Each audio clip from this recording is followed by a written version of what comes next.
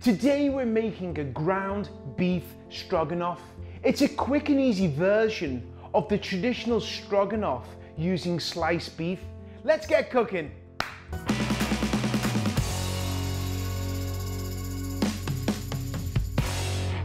Add some oil to a Dutch oven, 1 medium onion that's been finely chopped, 2 pounds of ground beef. See the way I'm chopping it, because otherwise it will end up into meatballs or hamburgers. Just by using the spoon, we've got that nice and brown. Add 1 packet of onion soup mix and a teaspoon of garlic powder. Add a little bit of salt and pepper. Be careful with your salt because the soup mix usually has a lot of sodium. Now give this a stir around. We're going to be using 1 pound of sliced mushrooms. These add nice umami to the dish, which is a savoury taste. Let these cook for a few minutes just until the mushrooms soften. Measure out 4 cups of beef broth. You could use homemade or store-bought. It's all coming together. Bring this up to a gentle simmer.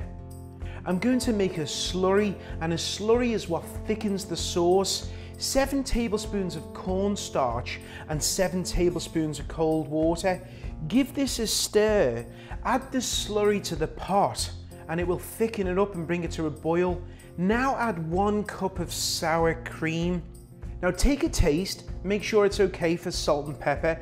You can see how this sauce is nice and thick. Look how creamy and delicious that looks. Traditionally, we serve this with egg noodles, but feel free to use any type of pasta you've got at home. You could also use some mashed potatoes. When I serve this for my family, I serve it with some garlic bread and a side salad. Should we try it? Why not?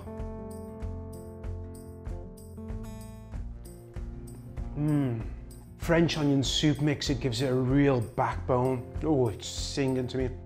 Until next time, I'm Jon Ashton. Always remember, keep it simple. See you soon.